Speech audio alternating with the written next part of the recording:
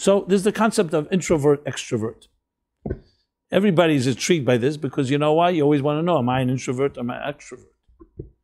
And I mean, there's a very shallow or superficial definition of introvert, extrovert, which goes like this. Introverts are people who like to be alone. They prefer alone than being with others. An extrovert is a party person, likes other people. And that's one interpretation. Other people like say introverts are very introspective. They're sometimes more morose, more, I want to say depressed, they're more serious, more intense. An extrovert is far more light-spirited. I mean, they're all interconnected. This is the usual conventional definition. I'm not saying they're even accurate definitions, but again, like I just said with language, before you talk about introvert, extrovert, you have to know what you're talking about. If I say introvert, someone may say that means something else to me. But the question that people have is, okay, so which type am I? You know, is it true that you can just say the criteria is that when you go, do you like to go to a party or would you rather stay alone by yourself? If your friends say we're going out, would you say, you know what, take a rain check? And you don't prefer. Even if you do go to a party, you're not going to meet people, you're going more for the experience or for something else. These are all questions that we ask. And even if we come to an answer and say, you know what, I think I'm more introverted or I'm more extroverted, the next question is this nurture or nature? Were you born that way or you became that way? In other words, did you grow up in a home where perhaps that was the attitude of your parents? So it wasn't necessarily you're born with it, it's not genetic, but it's, the culture that you're around. So often we copy what we see. You know, where we learn, we assume what we consume, as they say. So that means that what you see and what you experience around you becomes your model. Like, where do we learn about love? Where do we learn about coping mechanisms? How do we learn to interact with each other? The first place we learn as children, impressionable children, is from our parents. So if they communicate well, it's usually a good sign you will be a good communicator. If they communicate badly, meaning they yell at each other, or they don't know how to communicate, or silent treatment, or passive-aggressive behavior, or aggressive behavior, or other forms, this often becomes our first template that we experience, and very often that becomes our only template. As you grow older, you hopefully can think openly and say, you know what, maybe this isn't the best way, etc. I don't want to go so much into that. I'm talking about the extrovert. Introvert is often very much nurtured versus nature. But there's also nature. Some people genetically and hereditarily just simply inherit a certain personality, a certain disposition that's more introverted. Some people say introversion is connected with being shy. A shy person is an introverted person. Others will say that's not correct at all. A shy person doesn't necessarily mean introvert. You can be shy and be an extrovert. You can be shy because for whatever reason, when you were younger, you may be embarrassed. Maybe you're a very sensitive person. That doesn't make you an introvert. It just means that you may be shy until you get over it. Then there are people that are fundamentally shy. So the list goes on, and I'm obviously not going to exhaust every possible scenario. I want to address a certain theme here, but I do want to talk about it somewhat comprehensively because there are many different ways to look at it. And why is it so relevant to us? Even though maybe it doesn't have to be stated because it's pretty clear. Because the more you know yourself, the more you can grow. The more you can figure out, is this something healthy about me? Is this unhealthy? Is it something I should try to overcome or something I should embrace? Know thyself is one of the first steps in really becoming an independent individual, because you definitely don't want to become like someone else. You don't want to spend the rest of your life trying to be someone else. You want to be yourself. So you want to say to yourself, okay, so I want to know, what am I like? And this makes a big difference because then you can focus. If you, for example, identify that you're a real natural introvert, there's no reason to fight City Hall, so to speak, and suddenly try to be someone else. However, there is a perception in society today that introverts are inferior to extroverts. That is the extroverts that are going to succeed in life because they are go-getters. They go out there, they meet people, they network, they like that whole human interaction. And an introvert is going to get hurt more because of their internal nature, and people don't understand them necessarily. They don't always speak up for themselves, not because they're not good people, it's that they will be at a disadvantage, especially in a society like ours where we live, where it's defined by aggression. If you want a job, you got to go get it. You have to compete with others. You're at a job where there's a lot of people working, you want to show your boss that you're better than your peers. You want to get a raise. You want to get a promotion. So we live in a capitalistic society that is definitely built on that type of competitiveness. And often we become someone we not even want to be. Often we become a lot more aggressive than we really naturally are. You know, I remember many, many times. I remember after 9/11, a particular story about an individual. It's a long story. I'm not going to go through the details, but somebody basically was killed in the World Trade Center. And he had a friend. They were in school together, but that friend was always resentful of him because he had this office in, what was it, Cantor Fitzgerald was one of the big firms where so many people died that tragic morning. And he had an office in some little dingy place a few blocks away, and he was always jealous of his friend who had these scenic, what do they call them, the bay windows. You saw the whole Hudson River, and you could see like halfway through America or something. And he was in this little office. And then that morning, his friend was killed. And he remembers how his whole life was driven by his jealousy. He was so jealous of him. Came to realize that, he became someone he wasn't. He says, we were such close friends. Not that he blamed himself for anything that happened, but it was just his own feeling. He realized, when someone dies and so tragically dies, you suddenly realize where are your priorities. So we sometimes become people we're not even meant to be, or we don't even like, because of the forces of the marketplace and of economic pressures and other things. So all this comes into play in looking at yourself. Who am I and what am I like? And this is something that, as I said, I talk about almost on a weekly basis, just different aspects of it. So this introvert, extrovert, the first thing you need to do is define what it means. And is it true? Is it true to say that an introvert is at a disadvantage and inferior to an extrovert? As a matter of fact, in the DMV, what's it called? No, not the DMV. No. The American Psychiatric Association has a manual. The DSM. I said DV. What did I say? The Department of Motor. I was thinking about it. I was thinking about a ticket I have to pay. No, not DMV. What did I say? DSM. Right. The DSM manual, which classifies all the mental illnesses. So they actually until 2010, they considered the introverted personality as a defect. Can you imagine? They consider it as a defect it's a disorder. They've changed that, but till 2010, just talking about 8 years ago. So that's the extent how society sometimes sees and misunderstands introverts. I remember, like everybody I'm sure remembers, I had classmates in my class when I was a kid. I remember one particular guy was so very quiet. It would be like the classic introvert. And everybody thought, including the teacher, that he was a stupid guy. Because whenever any challenge or any particular question was raised, he was always quiet. Teacher looked to him. He was too shy to speak. I got to know him over the years. We went to elementary school together. And I came to realize the guy is brilliant. He's probably the smartest guy in the class. And he had many challenges in his life as we went to high school and so on. But he was the smartest guy in the class, no question about it. He was just a very, very internal, very what we call in Hasidic language, primizdik.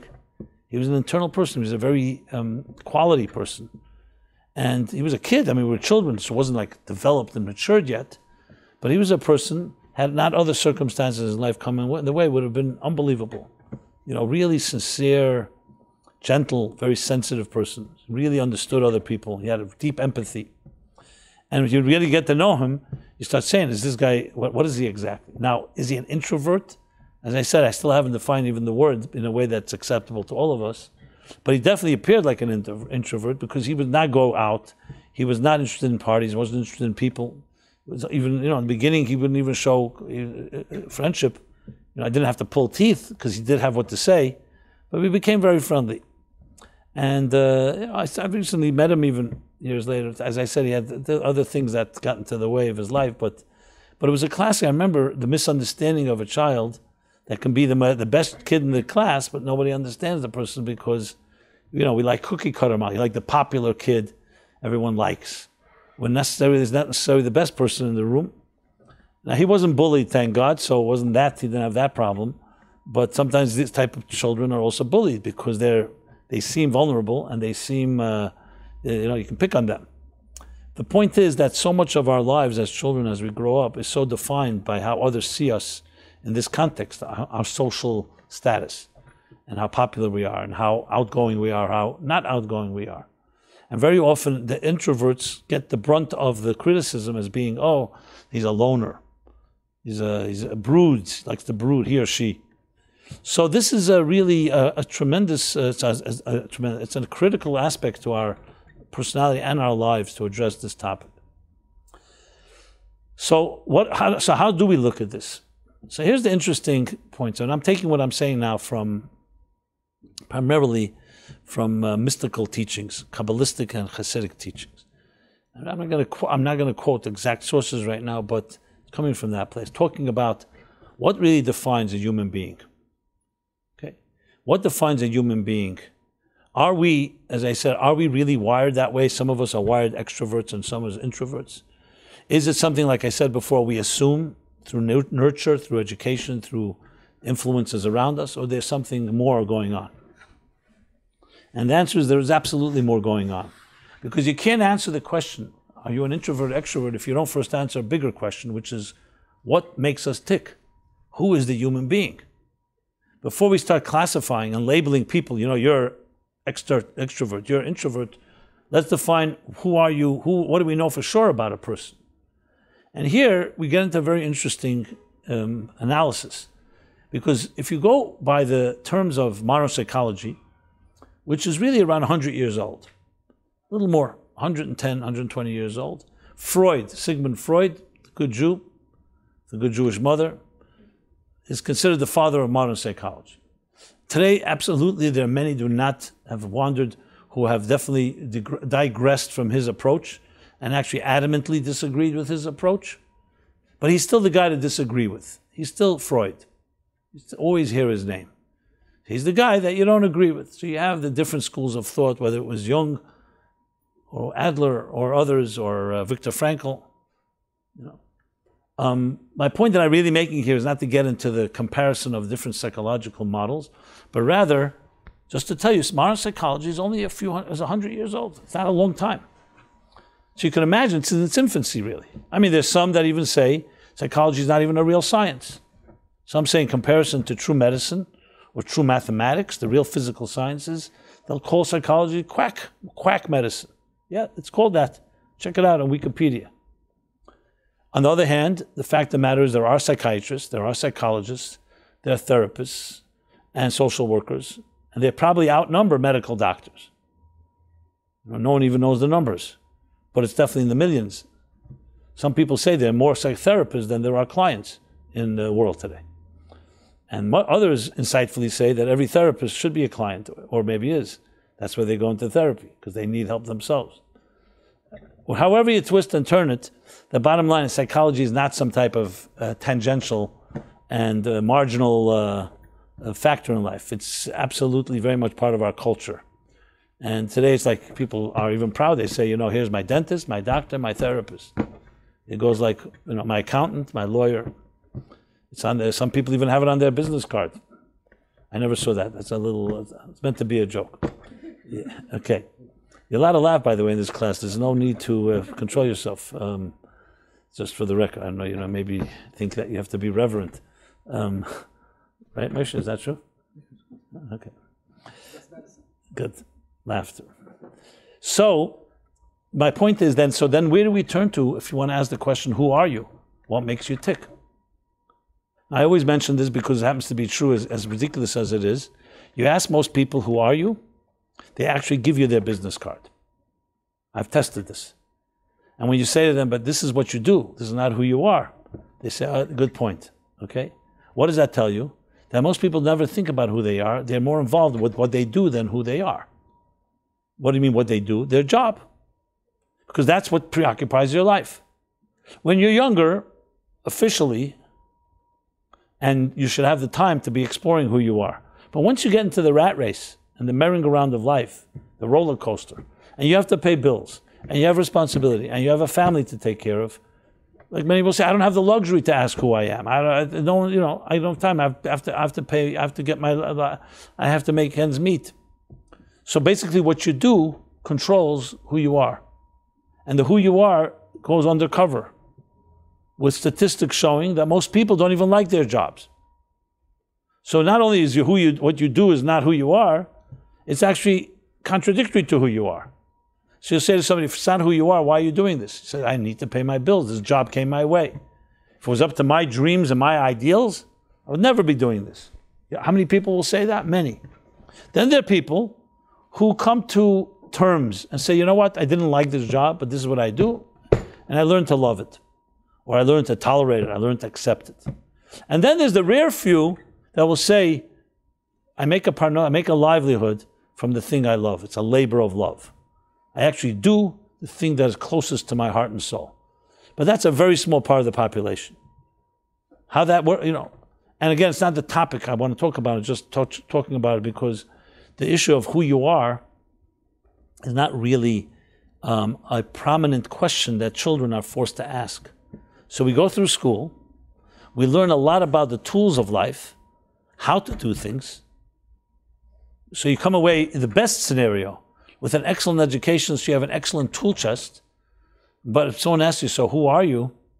You say, well, I never took that course. Now some of us figure it out due to our own life experiences, or our parents are good influences in that way. But some of us, I know people, PhDs in everything under the sun, and they have no clue who they are. They have no clue about what really makes themselves tick. They're very knowledgeable. Oscar Wilde put it this way. There are people who know the price of everything, but the value of nothing. Or another way to put it is, you know more and more about less and less. So just to have a lot of knowledge doesn't necessarily mean you know qualitatively about life. You just know a lot of quantity, a lot of information. Computers today have much more data than any mind does. That doesn't make a computer self-aware. So knowledge is not a guarantee that is going to make you self-aware. So psychology is meant to address some of that. Psychology is rooted in the Latin term psych and ology, which means study of the soul. Logy is the study, and psyche is the Latin or Greek word for soul. So it's the study of the soul. Not necessarily the religious context soul, but soul meaning not what you do, but who you are. And here you're going to go through, literally, if you go through the psychological models, literally from one end of the spectrum to the next. Freud, mentioning him again, would say that the core of a human being is what he calls in German the id. The id is the core raw you is raw pleasure, sexual pleasure. Whatever, me. That's what it is. But it's regulated by the ego and the superego. So therefore we become socially proper to coexist with each other. But if push comes to shove, if you were to cut through all the layers, a human being is a selfish narcissist. This is Freud's analysis of the human being. You go to the other extreme, Viktor Frankl, for instance, will say no. Man's search for meaning, logotherapy. He will say the core of a human being is the search for meaning. With all the different evidence he has, and he was in the camps during the Holocaust, and demonstrated how people who had meaning in their lives were able to survive even the harshest situations because they had something transcendent. Jung also, much more spiritual than compared to the raw, let's call it materialistic view of Freud. Not to say that Freud's view is not sophisticated, but it defines a human being in a very defined way. So then you ask yourself the question, so how do we come to the conclusion? What is the human being? Who's the human being? Who am I? Am I at heart a narcissist and a selfish person? As is proven, for example, in scenarios where people get caught trapped in an avalanche. Or you see in times during the Holocaust, when you're tortured, how people turn on each other. Very fine, good people could suddenly become cannibalistic and actually kill somebody because they're so hungry. They'll kill the weak one. You have scenarios like this. And you ask yourself a question, God forbid no one should ever be in this situation. What would you do if you were desperate? Would you turn your friends in if you could save your own skin, as some of the capos did during the Holocaust? Would you stoop to a level that is beyond human, below human, in order for your own survival? So some psychologists say when we're in the regular situation, most of us have an etiquette and a certain proper behavior. But put somebody in extreme circumstances where they're tortured, or they're starving from hunger, or there's a gun to their head, or they're trying to save their own lives, they can suddenly become monsters and animals and turn on each other. Everybody read Lord of the Flies, which was a study of children in that circumstance, what they can do to each other, the cruelty. So you can make a very strong case that at the heart, the soul of who a human being is very ugly. And we just have layers of, it's packaged nicely on the outer layers. Or we have the opposite scenarios. You have people who, in the harshest circumstances, became the most noble. Died before they would turn someone else in. Sacrificed their lives for even a stranger. Gave someone else the bread to eat before they would eat it, even though they died because of it. So you can see human beings rising to even higher than angelic heights. So which one are we, the angel or the devil at heart? So here I turn to a psychology that's longer than 110 years old or 100 years old. We'll call it the universal psychology of Torah or Judaism. And not only for Jews, for all people. And what does the Bible state right in the beginning? Man, the human being, was created in the divine image. It's the first statement about a human being. The first. Nothing comes before that. Not an intelligent creature, not an emotional creature, not a sexual creature. A creature created in the divine image, which right away gives you like a piece of God, an image of God. Then in the next chapter, we read another expression which is called Yetzer Leva Adam Ra Min Urav, that the Yetzer, the inclination of a person, is evil from childhood. This is the root for the word Yetzer Hara. So we have another voice inside of us that is selfish and narcissistic, and me, as opposed to instead of giving, taking. Selfish instead of selfless. So which one are we? If you read the Bible literally, it would appear that we're really the divine image, and then we have another voice, because that's the order. But you could easily argue, and this is the way it's argued, this is actually, the whole Tanya is based on this, from Rabbi Shneir Zalman of Liadi, and other texts that talk about this, which is really based on what's called the Shari Kedusha, the gates of Kedusha, of holiness, from Rab Chaim Vital, the great student of the Holy Arizal. So it goes back now 500 years, where he writes that every person has two souls. Every person has two voices. One is the divine and one is the animal. One is selfish and driven by survival. The other one is driven by transcendence. One voice is take care of myself, the other one is to change the world in some way, to bring light and warmth to others. You get the idea. So we could say then that the identity of a human being is like two voices, and they're in struggle, they're in battle with each other. Like Yaakov and Esav, Jacob and Esav. From the mother's womb, they always struggled, as the Torah says. They were two nations that she carried, two archetypes. One the warrior, and one the scholar. I'm intentionally using that expression. So now, once you get to that place, you say, okay, so what makes us tick? Makes us tick is that we have a soul inside of us. We actually have two. And one of them is driven by survival and one's own needs. And the other one is driven by a higher purpose. And we see this all the time. Who doesn't have this struggle? Every one of us has. Every minute of our lives. Am I going to do something for me? Or am I going to do something for someone else? Am I going to indulge, or am I going to be more sensitive? And it permeates every aspect, every choice we make in our lives. It lies at the heart of relationships. You have a partner, you have a spouse. Is it all about me, and my spouse is here to serve me? Or is this a mutual partnership? Give and take. And there's humility, and there's a giving.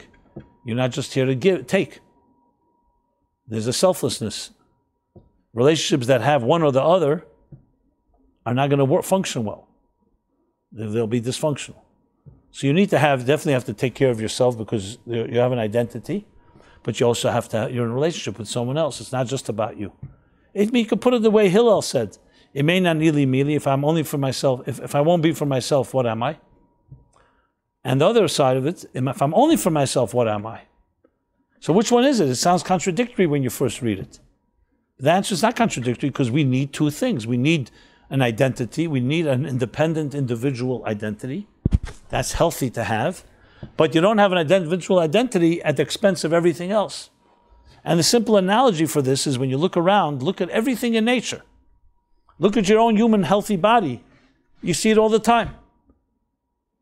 Look at the human body. You have a mind, you have a heart, you have different organs, lungs, liver, kidneys. I'm just listing a few. Millions of different pieces.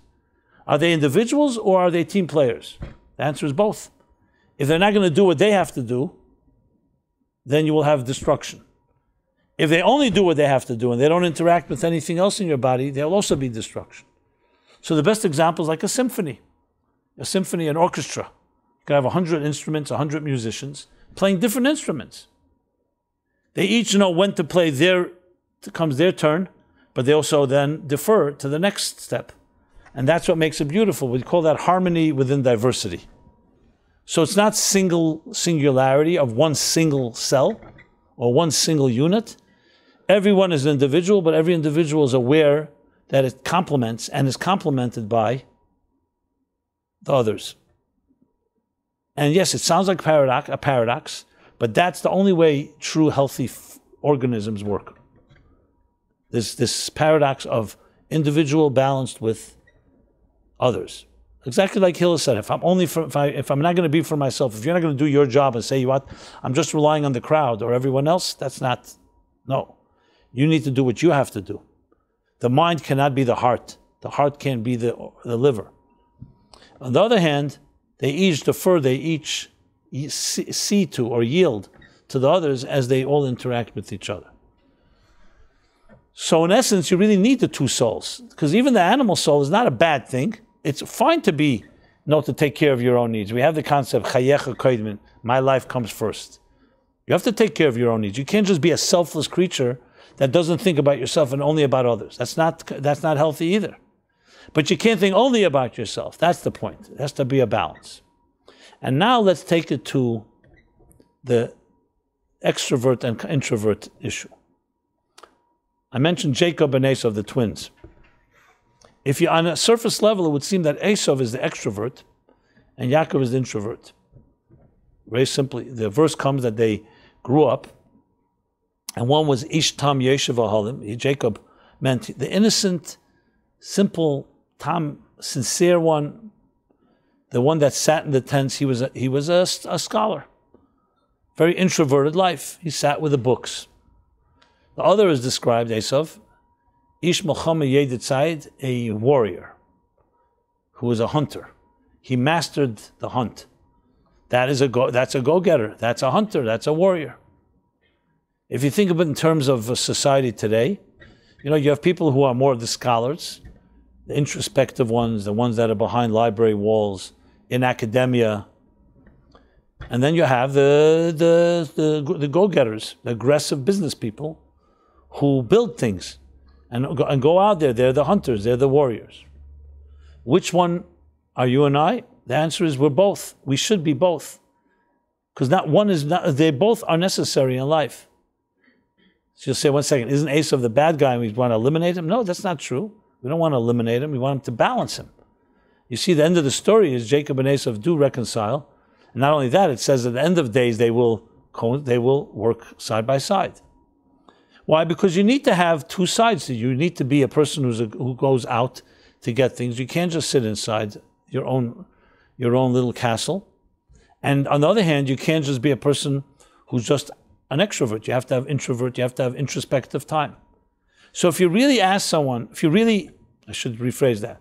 If you really want to define what makes a healthy person has moments when they're there with themselves, and there's times where they're interacting with others. Anyone that has one extreme or the other, something's problematic. So then the question is, are there such a thing as an introvert, extrovert, objectively? Healthy introvert? Yes. There could be a primary, so-called a primary predisposition, that some people lean more toward the introvertive, others lean more toward the extrovert. But everybody needs both. Think about it. Let's say the person who's the warrior, the person who's out there, loves to be with people, he's a social animal, party animal, loves to party. To do that 24/7, does that make sense? That person also has to sleep. No matter how many acid trips they are on, or how many other things that keep them awake. They have to sleep. They have to have some downtime for themselves. And if they don't, it's not healthy. Can you imagine somebody that's constantly on that what's the word I want to use? On that merry-go-round? It's always partying, always social, also always extrovert. We all need moments where we have to stop, pause, and say, okay, where do I stand? Introspection, a little accountability. On the other hand, the person who's complete introspective and stays there is what Hillel says. So is stay only for yourself, only an introvert, you're not going to be complete. We all need others, first of all, to complement us. Nobody is an island unto themselves. We need support. We need friends. We need companionship. I mentioned before relationships. A human being, a relationship, a marriage, is not just an optional, nice idea. It's actually a necessity. We need a companionship in this world. One of the most painful, saddest things is to be lonely. Loneliness can sometimes be worse than any disease. I mentioned a number of times when you read, for example, the book of Lamentations, Eicha. The first thing Jeremiah the prophet, the first thing he says when he witnesses the destruction of the first temple, he doesn't talk about the destruction, he doesn't talk about the deaths, he doesn't talk about the expulsion and the exile and the torture and all that. He says, Eicha Yoshva Bodod, alas, that she sits alone. The loneliness of Jerusalem was more painful to him than anything else. Because when a person has friends and has companions, we can get through anything. But when you feel isolated and alone, then you don't feel the strength to get through things. So the pain is pain. And there are many difficulties in life, but loneliness weakens the person's resolve. Companionship, friendship, you have others that care about you, gives you strength. So to say just introspection, just introvert, no, that cannot be the case. So the first half of Hillel's statement negates being total extrovert, which means I have to be for myself. And the second negates being a total introvert. If I'm only for myself, what will I? If I'm by myself, what will I be? So if you think of it that way, and I did a little research, I wanted to see extrovert, introvert in modern culture, and I realized that all that I just described is not even talked about. Right away, easily categorize people. Okay, this is an extrovert personality. The arguments are, what defines extrovert?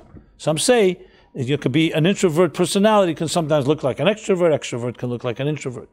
And I'm not negating the fact that there's a leaning. We all have something, and we'll get to that soon. But this idea, this nuance, which is a lot more subtle and a lot more sophisticated, is that we all have both. And you can identify when you look for it. Unfortunately, what happens in life is we're sometimes forced to be someone we're not. Like for many of us, we cease to be the introvert because we're not comfortable there. I know people, personally, that talk to me, that come for counseling, or I come to this class, and tell me, I'm terrified. I remember I had one person, I said, it was a couple, they were just married. So I said, do you ever spend time with each other? Because every night they had money and they would party and they went every night another restaurant. You know, New York, you could spend 100 years and every night have another place to go eat. So no, they're always out. They're always doing things. So I said, any downtime you ever just sit? And we really explored it. You know what it came down? They're both terrified of being alone with each other. Why? Because they saw relationships around them that were very painful. Both of them had parents that did not know how to communicate, a lot of fighting, and they're afraid of that type of just being vulnerable with each other. So they have all kinds of distractions, smoke screens. Here's our party, here's our wedding, here's we're traveling, here we go eat. So their whole introverted element, the healthy being introvert, I mean introspective, sit down, think about things, they are afraid to go there. So many people hide behind their activities. I'm so busy, I don't have time for myself. Well, some people, it's not that you don't have time. You don't want to have time because you're afraid what you're going to find. And you're afraid of meeting yourself. And I mean that literally, meeting who you really are. So you have all these things to keep you busy. Now there's also the other extreme. People who are afraid of everybody else and they just stay alone, isolated all the time. Fact of the matter is, a healthy human being needs to be partial introvert, partial extrovert. That's the revelation that you don't find, as I said, in other schools of psychology, because they haven't come to realize that. Now, I'm not saying this has never been said by anybody, but definitely not developed into a whole approach. Now, let's talk about leaning. Now, obviously, everything in life, if someone will say to you, are you a cerebral person or an emotional person? Do you make decisions based on emotions or based on intellect? Now, we all have our leaning. Some people are very intuitive and very emotional. They base things on their instincts. Others are very cerebral, very calculated. They won't let their emotions into play. It's not even an appropriate question, to be honest. I would never phrase that question that way. It's a good question it's a good conversation piece and maybe a good pickup line. But if you really want to think about it, the real question is not that. The question is, we all have a mind and a heart. To say that one person is completely cerebral and another person is completely emotional is ridiculous. I wouldn't say ridiculous. There are people that escape there, but it's not the healthy balance. A healthy human being needs partial emotions and partial cerebral. However, you could say some people are more cerebral and less emotional, and others are more emotional and less cerebral. That's what you can say. And even that, you have to determine, is that who you really are, or that's just the tools you've developed? Because some people are great at hiding behind the mind games. I know people, they have an excuse for anything. You'll never get them anywhere because they are actually very fragile, very vulnerable, and very insecure. And how do they hide? They hide behind their mind. They can explain anything. And they can manipulate anyone with their minds. Any of you know such people? I know many such people. And if you say to them, you know, you're just an insecure little child hiding behind a big computer, they are obviously going to give you very big reasons how you're so wrong. Obviously. And so therefore, the fact that some people use their mind a lot doesn't necessarily mean that they're more cerebral. It just means that's the tool they use to cover their tracks. You know, to put it bluntly. Now, so how do you determine what is the healthy person and what is not? Well, firstly, if you're an honest person, and you're really looking for the truth, not just to be right, or not just to feel good about yourself, then you have to be open to hear some things you may not like to hear. Like a person like this that hides behind their mind, to be very honest, is going to have very difficulty in relationships. How will they ever really have a healthy marriage? They don't want to even ever be vulnerable. Never admit the mistake. Always feels the other person is a problem. And always have a good excuse with the mind. And remember, the mind is brilliant. The mind can do anything, can find an answer for anything. You can justify the killing of 6 million Jews with the mind if you're pure cerebral. You know, where's the room for empathy? On the other hand, many of us our emotions control us. I would see probably a majority of people there make decisions based on emotions. And that too, how do you find the balance? That's why it's critical to have a measure of humility and look for the healthy template of who you really are. And this takes I'm digressing a bit, but not completely, so I'll just mention this briefly. What is the dilemma? How can you really discover who you are as opposed to what you're doing? And I don't just mean your job, meaning the projected identity that you have versus your true identity. So you have to first identify, and I'll identify 3 factors that come into play that make a person be somebody who they're really not. In other words, you're born a certain way. Let's think of that as like freshly fallen snow. Yes, you have a genetic makeup that comes from your parents. No problem with that. But then life takes over. What are the 3 key factors that shape a person's life? 3 forms of subjectivity. They are, number 1, personal bias. You develop personal biases and prejudices and personal way of looking at things. So that can block you. Why? Because self-love distorts your way of thinking. You know, you suddenly think that your way is better than everyone else's way simply because you're subjective in that fashion. So that's it's a natural self-blind spots that all of us have. We all have that natural biases. Again, that's not bad when you recognize it. It's bad when you don't recognize it. I'll get back to that in a minute. Second thing that can distort a person's identity or personality is parental influences. Attitudes your parents projected on you. To give extreme example, just to drive the point home. You come home from school. You feel good about what you just studied. But your father is always berating you. Everything is critical. And your mother's quiet. And even when you're proud of what you just did, your father starts knocking you and starts saying, no, you're just a disappointment. I'm using, of course, an extreme example. I mean, this happens day after day. What do you think happens to the child? This enthusiastic, bubbly, jovial child suddenly becomes afraid because they know that father is going to criticize. And therefore starts repressing their feelings and is not so excited about things. Basically, the parent, the critical parent, is undermining and invalidating a child's natural excitement and enthusiasm. And at some point, the child starts changing and adjusting to satisfy that parent. And all that natural self-confidence and self-esteem that this child deserved was robbed from it. It's not lost, but it goes undercover. This is not uncommon, what I just described. I gave us an extreme example. Some of us have it more milder. Some of us have it even worse. Abuse. So a normal child who's growing up and was going to have a healthy parents, with what do? They validate, they nurture, they water, they cultivate, they reinforce the child's view and give it confidence to explore. Yes, that's beautiful. Try again. Even if the child fails, you don't just jump on the child. You help the child grow through failure, learn from your mistakes.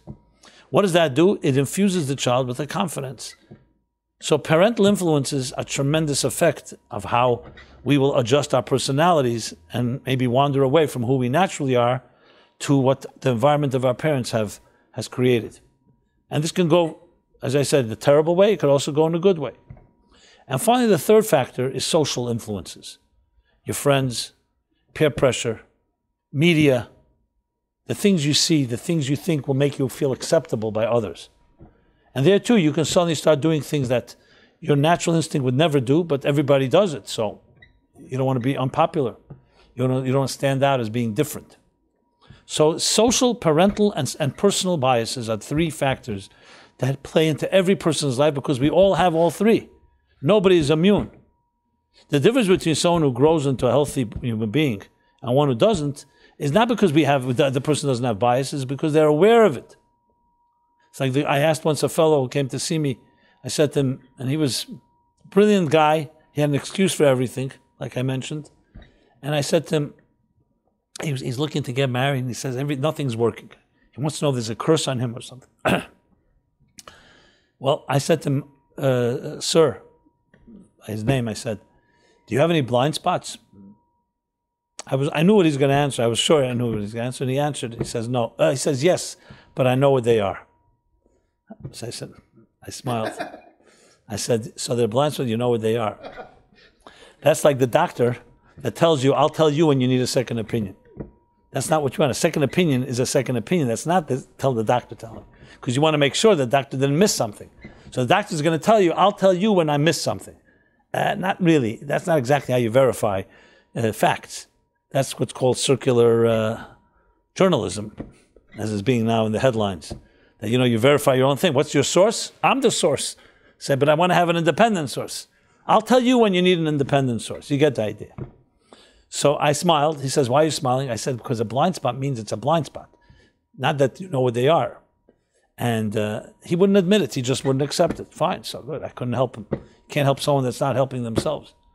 The point I'm making here is all of us have these three forms of so-called possible distortions or biases. The difference is, are you acknowledging it? If you acknowledge it, you'll do something about it. What does that mean? If I know that I personally can have a bias because it's about me or about my friend or my brother or sister, I'll go to an objective party and say I need an objective opinion because I am not sure that I'm right. That's the first healthy thing a human being does to verify. Now, if you don't want to hear something if you don't want to hear you're wrong, obviously you're not going to do that. But which intelligent person is going to do that? You're going to go buy a house and say, oh, you know what? I don't need a lawyer. I don't need a bank. I'm going to do it by my own. Good luck. Most people will understand because there it's not so emotional. You understand? You need a lawyer. You need a bank. You need a loan. You need whatever it needs. You're going to go build a building. I'm saying I want to have a 5-story mansion. You don't know a thing about contracting. You don't know a thing about architecture. You're going to start building it? Every intelligent person says, I got to hire someone that knows it. When it comes to our personal issues, it's much more touchy and much more sensitive because we don't want to acknowledge necessarily. So these three biases is what blocks us to really find out what we're like. If you can get through them, then you can begin to discover the real you, The real you, independent of these three influences, will then tell you whether you're leaning to being more extrovert or more introvert. Because I can assure you that most of us are one or the other, not because that's who naturally are. It's most likely because of the forces of life, the three factors that I just said, that drove you in that direction. Now, I'm not going to say absolutely, because there's no question that we also have a natural side to things, what we really made up. But the problem is we don't know. How do you know what's natural, what's not? You know? So it's really coming to terms to discovering yourself and discovering these two forces inside of you and realizing that you need to have a balance. And yes, once you have the balance, you'll realize that some things you're stronger at than in others. Like some people are very clearly better to sit quietly in a room, to analyze, to dissect, to research. More of a very introverted approach. Others are excellent at pitching it or selling it to someone else. You'll see many good marketing firms or advertising firms or PR firms or even even legal firms. You'll find there's the back end excellence and there's the front end. Darwin and Huxley. Darwin and Huxley. Okay, right. What's the back end? For example, the person who writes a press release is usually more of a research writer type. The person who gets on the phone to pitch the press release is usually much more of a socialite, someone that can connect to another person. Sometimes the good writers are not necessarily the best ones to sell even their own writing. You all know the story of Carl Reiner. Carl Reiner was one of the first TV producers. He basically is the father and creator of the sitcom. You know, the half-hour or hour show that is now so popular, whether it's drama or comedy or whatever it may be. Carl Reiner in the 60s, brilliant writer, wealthy, wrote what was called, one of the early sitcoms was called one of the early comedies, the Dick Van Dyke Show. Okay? Before my time either, so it's not evidence of how old I am. Okay, but I read the story. It was very intriguing. He wrote the script, and of course now you have to choose actors who's going to play the script. So he, who acted, decided he's going to be the main character. Now he wrote the character, so he knows it well, and he thought he would present it best. And when they first piloted it, and they had the test audiences, what do they call them? These, you have it's like a test audience, focus group. That's the word. When they saw it, it's unanimous, or most of them said, "You're not the right actor for it. It's a brilliant part." And brilliant writing, but you're not the right actor. Now, he was in control. He could do whatever he wants. He could have said, I don't care what you say, I want to do it, and that's that. But he was smart enough and humble enough. And maybe it wasn't humility. Maybe he wanted success more than being the actor. He went out to search, and they found Dick Van Dyke. That's why it's called that show. Dick Van Dyke was the actor, and the show became one of the biggest hits, the model for so many other comedies that came later, because he understood that though he wrote it and though he basically created it from scratch, someone else was better at acting the part that he wrote than he himself could. That's an understanding that you realize that success is not dependent. You don't have to do everything. You have to just know what you're good at and let someone else do the other thing. Some people feel that they have to be the extrovert because they, for some reason, convinced those were the success stories in their lives. And there's some people who think the other way around. So it's just an example of this approach. And you'll find this, I remember in writing, when you write, I remember my literary agent told me, I asked him, what's the real definition of a good editor? There's the writer, there's the editor. Everybody needs an editor. So some arrogant writers say editors are failed writers, so that's why they go into editing. Since they can't write, they only come to edit and criticize other writers. Okay, I didn't really feel that way. So he told me a very interesting definition. He said an editor is someone that takes your writing and writes it better in your voice than you could have written it. Not someone who writes a new voice. That's not an editor, that's a new writer. Someone that writes your voice better than you could have written. And I realized that same idea, that the strength, but you need to be confident and secure and need to be ready to hear that. So to go back or sum up, what I was saying is that we all have the extrovert, introvert in us from birth. Both are necessary in life. And you see it in the Hillel's words. You see it in all of Jewish tradition. You see, for example, in the morning, you wake up, the first thing we do is read prayers. Then some study, or the other way around. And then you go out to work. So you begin like Yaakov, Ishtam Yoshev Ahalim, study, prayer. And then you, like the Esav that goes out, the warrior, and we're talking about in a kosher, good way, into business, into the work. Every week, we have 6 days of the week where we go out to work. And we have one Shabbos where we go in, back to home, back into our natural selves, our souls, a more soulful experience. And this balance is necessary for every human being in life. We all need the time where we go more internal and times we go more external. And the balance is when you're able to balance the two perfectly, which is effort, but you have to be able to understand these two elements. A person that is just out there and doesn't have time to plan, doesn't have time to introspectively look at something, evaluate it, properly do that, is not going to succeed fully. And someone that just is introspective and just plans all day and doesn't implement and execute is also not going to be complete. And there's many other manifestations of this in many different ways. And we have to always look at ourselves and say, which part of us is, what are we doing right now? Where are you more active in? Which world, the introvert or the extrovert? See if it's in a balanced way. And then try to see what you like, if you strip away the three biases I mentioned, as much as possible, and see what do you like, not in the environment of your parents, not in the environment what society demands, and somewhat get an objective opinion by asking another person because you yourself may be biased. And I guarantee you, do the suggested things the exercises I just suggested, you'll find things about yourself you'd be surprised. Because there's always dimensions to us that we're not aware of. As self-aware as a person is, there's always more. Because we don't know what's lying beneath the surface. You only know what you know. You don't know what you don't know. So someone to say, I once did a little survey. I can't call it a scientific survey, but I asked around 100 people, maybe more, of different ages, from young childhood to all the way to the 90s. Men and women, Jewish and not Jewish, of all different persuasions. And my question was, in percentage, in a ratio form, in percentage form, how much do you know of yourself? 100% would be, I know everything about myself there is to know. 0 would be, I know nothing about myself. And the results were fascinating. No matter what persuasion, no matter what denomination, no matter what religion, culture, gender, it was all dependent on the age. The younger the age, obviously the 5-year-old was not capable of understanding such a question. So I think I started 11, 12 maybe. The younger the age, the more the percentage, the higher the percentage. 13, 14-year-olds were saying, I know 70, 80% of myself once I explained the question. And by the time I'm 30, 40, I'll know 100% or 99%. The higher the age, the percentage is reverse.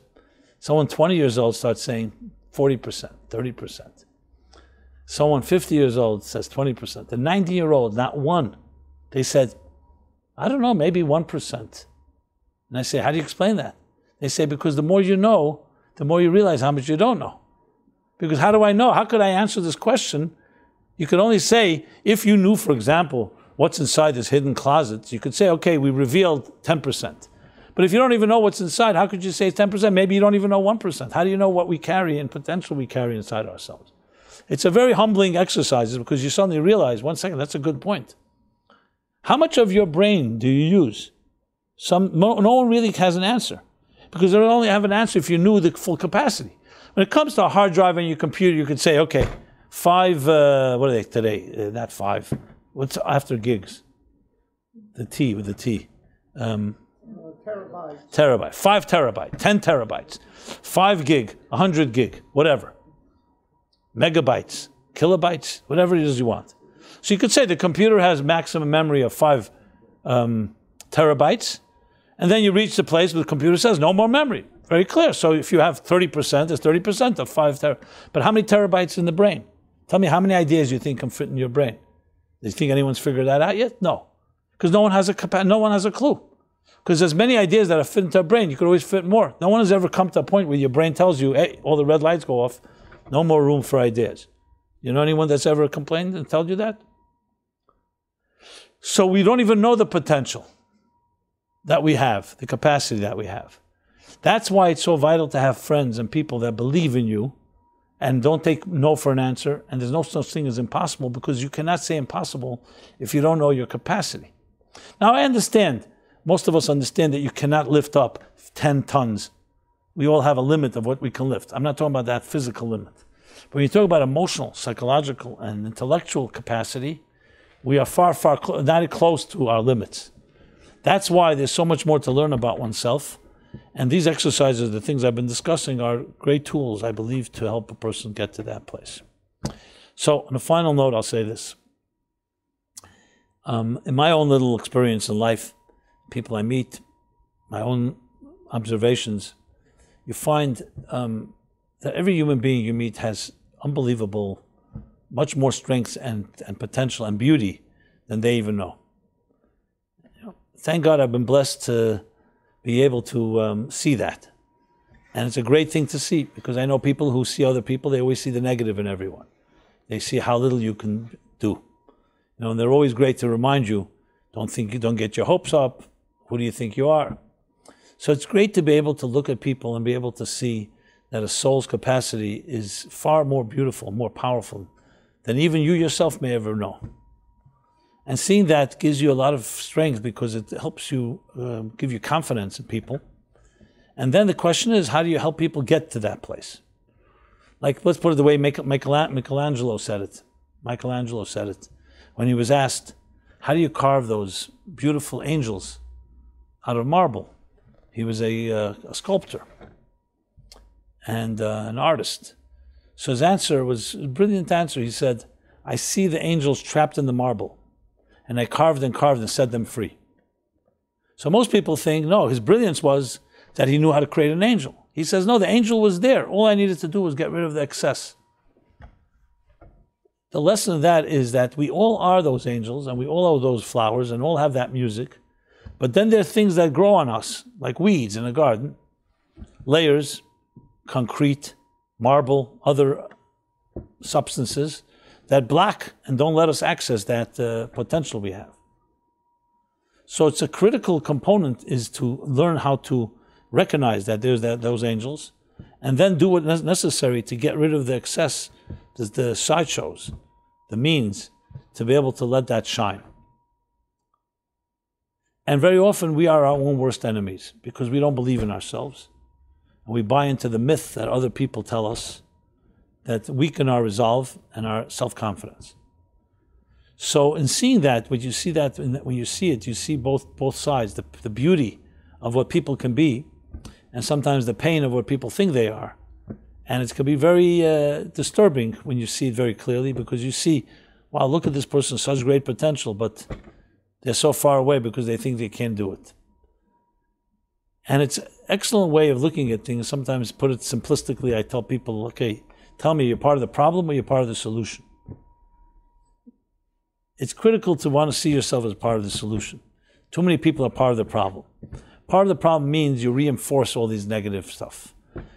Being hopeless, sensing resignation, all these factors that we can resolve, demoralization. And it's vital to be a person that feels you're part of the solution. That doesn't mean it's all solved. It just means you're growing toward the solution.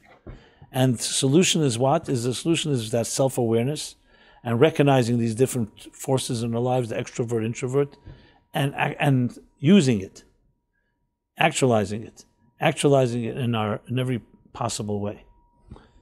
So in a way you can say, our mission, our collective mission, is to help each other see that clear. As I said before, we're one grand symphony. Every one of us is an indispensable musical note, and can only be complete when we all play the music together. But we also have to have confidence in our own voice, in our own music. And that's the challenge, is to help people find that voice, and then help them see how they complement and others complement them. So I want to wish you all that you should be able to find and discover these tools. I hope some of the class that I give here, all the classes I give, tries to go in that direction and the empowering tools and skills to be able to discover these parts of yourself. And then, of course, most importantly, actualize it, because we're sent to this world to fulfill a mission. And each one of us has our indispensable mission that you and only you can accomplish. Period.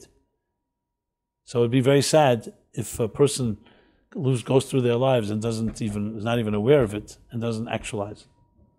So my blessing to everybody this week is every week, but this week as well, is to find that part of yourself, the introvert within you, the extrovert within you.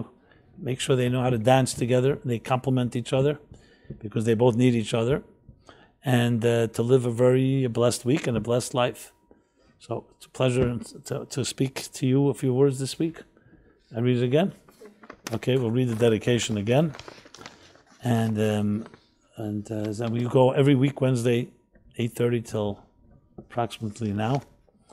Those of you who have not been here before, online or in the class, meaningfullife.com, full array of resources in this spirit. And I want to again say the class was sponsored by Judith Kirk, in memory of her brothers, Kalman Mordechai ben David Eliyahu, Beinish Getzel ben David Eliyahu, and her father David Eliyahu ben Avram Yitzchak, in honor of the birthdays of Yafra Rezel Bas Teva and Davida Batsheva Bas Yehudit Pearl. Okay. Everyone be blessed. Have a very beautiful week, and I look forward to see you again soon. Thank you.